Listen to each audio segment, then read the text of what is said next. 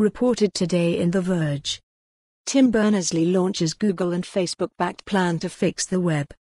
Tim Berners-Lee, the inventor of the World Wide Web, has officially launched the Contract for the Web, a set of principles designed to fix the internet and prevent us from sliding into a digital dystopia, The Guardian reports. The contract lists 9 core principles for governments, companies, and individuals to adhere to, including responsibilities to provide affordable, reliable internet access and to respect civil discourse and human dignity. At launch, the initiative has received the backing of over 150 organizations, including tech companies such as Microsoft, Google, DuckDuckGo, and Facebook, and non-profit groups such as the Electronic Frontier Foundation.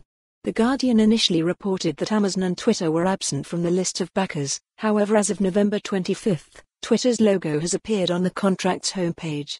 Twitter's increasing role in political discourse was recently brought into sharp focus after it chose to ban political ads on its platform, citing the challenges to civic discourse that they create. The contract's launch comes as tech companies such as Facebook and Google have faced mounting pressure around both the amount of user data they collect and the ways in which they collect it. The contract for the web includes principles designed to prevent this, including a requirement for companies to respect people's privacy and personal data. If companies do not show that they are working to support these aims, they risk being removed from the list of the project's endorsers. It's not that we need a 10-year plan for the web, we need to turn the web around now, Berners-Lee told The Guardian.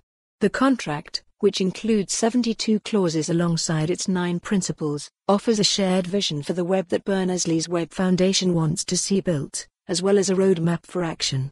Finally, it also provides a tool to try and hold companies and governments to account. The governments of Germany, France, and Ghana have also signed up to the contract's founding principles.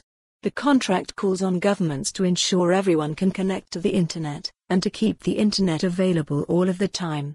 This latter point feels especially timely in light of the Iranian government's recent decision to shut down the internet in an attempt to prevent protests from spreading.